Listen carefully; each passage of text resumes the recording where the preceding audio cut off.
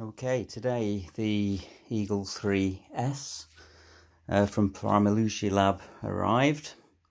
It was purchased a couple of weeks ago now from the Practical Astronomy show from 365, and it arrived today. A couple of leads to go with the accessories that are on a power, and this is the item. You can see it's all packaged up.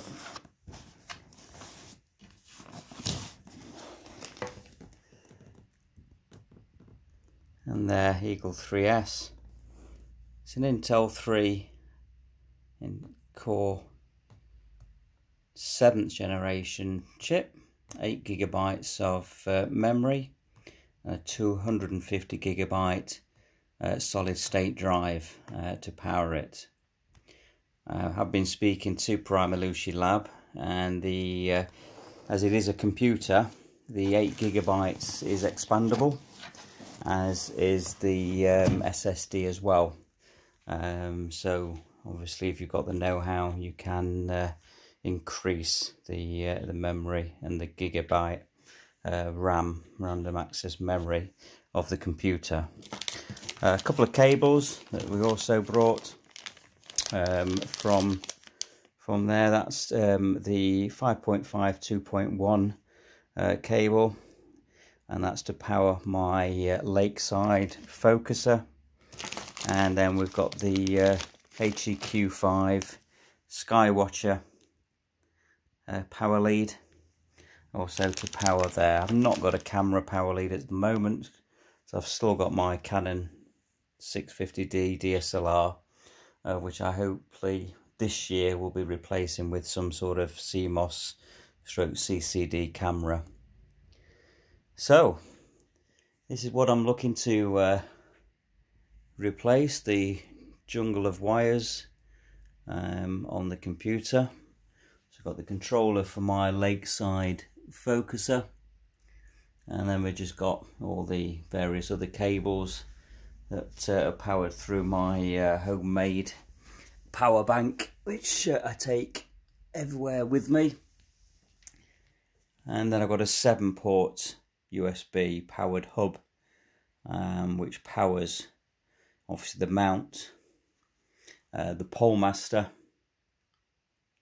my DSLR, the lakeside focuser, and also goes towards the guide scope as well, which I've got on there with an ASI 120 MCS, I believe it is, camera on the back.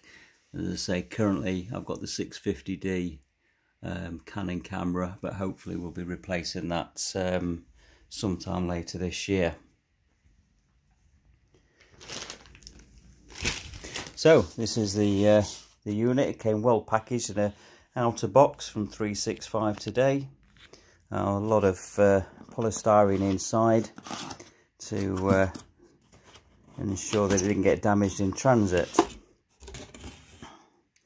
And we've got the Eagle3 guide that comes through there.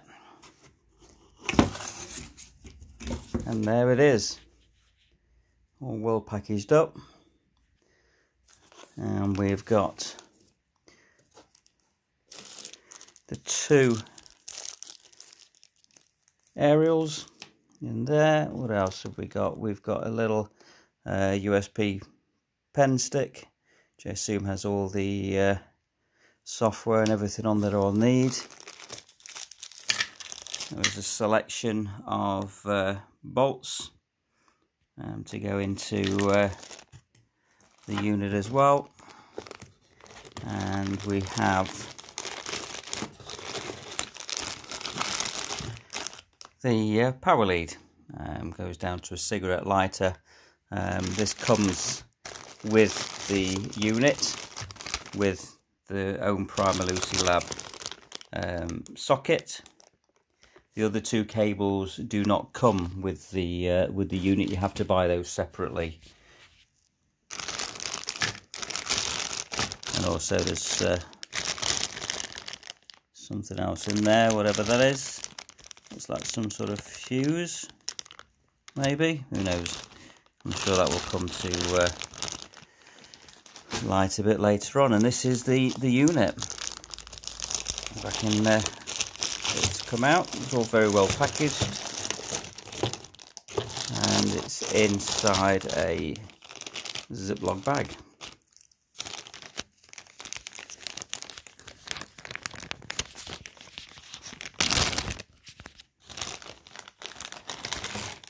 First impressions, it's a very heavy unit, very well made. Got the power in and power out sockets there. Although it says 12 volts in, 16 amps, I am told by PrimaLuceLab that whatever voltage you put in, you will receive out of the unit. So it's just a straight feedback out of whatever voltage you're putting in. This is good for me because my Skywatcher HEQ5 likes about 13.5 volts to run smoothly throughout. Anything less, we tend to get the flickering red power light. So from my power unit, I can supply the mount with 13.5 volts and all my other accessories with 12.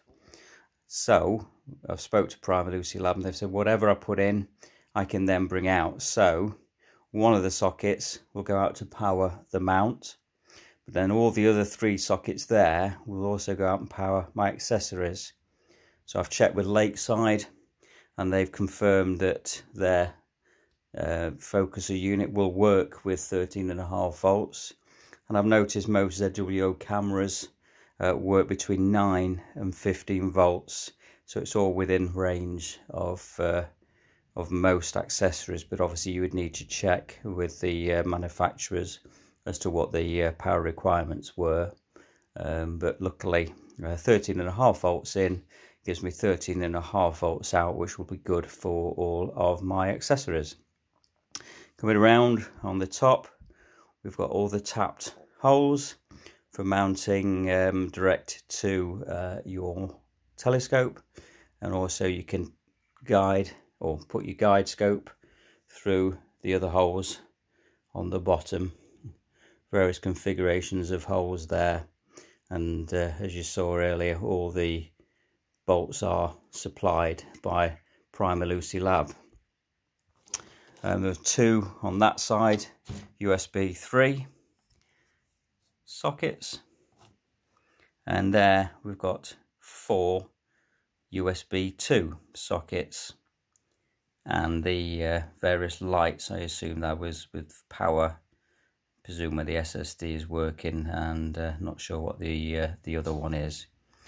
I'm told that the difference between the Eagle3 and the Eagle2, it's a later generation i3, so it's a better processor. Not to say that the i3 is poor, but they have improved the Intel Core i3 chip inside. Moving round to the other side, we've got again, there's some power lights, power on off button, and then you've got 3 RCA sockets, and they will take the RCA plugs from basically the dew bands that could just plug straight into there, so they do not need to go into a dew controller. This is 0 to 12 volts out. Just because I'm putting 13.5 volts into the unit doesn't mean I'll get 13.5 volts out of here. I'm told by PrimaLuceLab this is 12 volts out, but you can alter the voltage between 0 and 12, and that will allow you to increase and decrease the heat to the dew band. So you can control it without a separate controller to control that. PrimaLuceLab also do the Eco unit. I think that's another attachment that will connect to this Eagle3, and the ECCO will then take into account the dew point and the temperatures on the night, and will automatically alter your voltages to make sure you've got quite optimized power to the heat bands. Moving down, we've got 2 HDMIs, and we've also got 2 further USB 3 sockets and the LAN cable. And the long black thing above is a fan. I'm told that the unit does generate its own heat, and obviously when it's working hard you'll feel the fan will kick in and cool the unit down. They do say, PrimaLuceLab though, that this will not cause any vibrations to any equipment that's attached to it. So, you know, that's proved to be seen when we get using it. But they do say that, you know, it is a very quiet fan and it will not create you any vibrations through for when you're guiding or anything like that.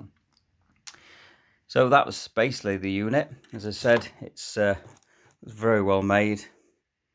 It's fairly heavy, sturdy build, and you can, as I've said, connect your guide scopes to it, and I'm told there'll be no flexure.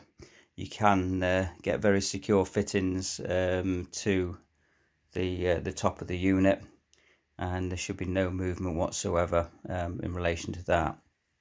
It isn't waterproof, I'm told, or completely dustproof, but when it's operating, it does create its own heat, and PrimaLuceLab state that that is enough to prevent any dew issues because of the heat that the unit generates itself.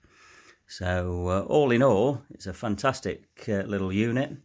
It will solve all your power requirements and connectivity cables, so you can obviously mount this on your scope. All your cables can go directly into the unit, so they're not going to get snagged around your mount when you start to you know, mess about, and especially with a Meridian flip or anything like that, you're not going to get any cable snagging or anything like that. So hopefully I'll have it connected up in a few days time, and we'll have a play with it. We'll try and get the software loaded onto it. I'm told there are 2 modes. There's the Wi-Fi mode where it creates its own Wi-Fi hotspot, so then you can connect any phone, iPad, laptop, any device can be connected directly to the unit through its own Wi-Fi hotspot. You can also, there is another mode where you can connect it to your home network, and when you're doing that, you can then download whatever software that you need to use whilst you're astro imaging, such as Carte du Ciel, Stellarium, whichever software you use for your planetarium type software. I'll be downloading my other programs to it, PhD2, that can get downloaded, APT to control my Canon camera, and also hopefully it'll be controlling my CCD or CMOS camera as and when I get it. So you can control those or download those directly to the unit. And you could also do that, I'm told, through the LAN cable connected direct to your router. You then just connect your laptop or whatever unit that you use to connect to the internet to download all those items towards the Eagle3 core unit. So overall, very impressed. It's not cheap, it is a considered purchase. This unit was £1,300. The i5 with a slightly bigger SSD hard drive, I believe, they retail at about £1,800 in the UK. And then you can go down from the i3, from the Eagle S, down to a quad core processor. That was a little bit cheaper, and then just down to I think it's a dual core processor, which I think retails at about £900. But as I said, it's considered purchase. everybody I've spoken to online rave about how fantastic they are, and it sorts all your solutions with your power supply to all your accessories, and obviously your mount, and then also everything that you use for your astrophotography can be controlled just through that. You can then control the unit through whatever you want to do, through your laptop or through your iPad. No more cables or anything like that running to the mount, no snagging errors, no USB cables coming loose, having to shut down and recalibrate everything and reconnect everything up. So overall it is a fantastic piece of kit. That's just reminded me of one other thing that PrimaLuceLab did state, that the USB connectors here are switched. I believe these 4 are the switch ones, so you can switch on and off any accessory through the software that comes with the unit. I don't believe the other USBs are, but at least you've got 4 where you can power on and off your accessories. And they'll also remember their states when the unit's powered down, so when you come to power it back up, it will just revert back to the previous settings that you had. So when I get up and running, as I said, hopefully within the next few days, I'll try and do another video in regards to the software and how we control the unit. But overall, my impressions are very good. It's a fantastic unit, very good looking unit, smaller than I thought it was going to be, which is not a bad thing, and that will allow me then to mount this on top of the scope, and as I said, no more snagging issues from now on. So any questions, I'm going to post this on YouTube. There'll also be a link on my Facebook page. I'll try and answer them. I'm not an expert on it. But I just thought I'd post this because, as I've said, when I was looking to purchase one of these, not many people actually posted anything on to say exactly what each socket did, etc. So just talking to PrimaLuceLab on Facebook Messenger, they would come back normally within a couple of hours, extremely good customer service, and answer any questions that you can have in respect to the unit. So yeah, looking forward to using it, and look forward to posting my next video in a few days' time.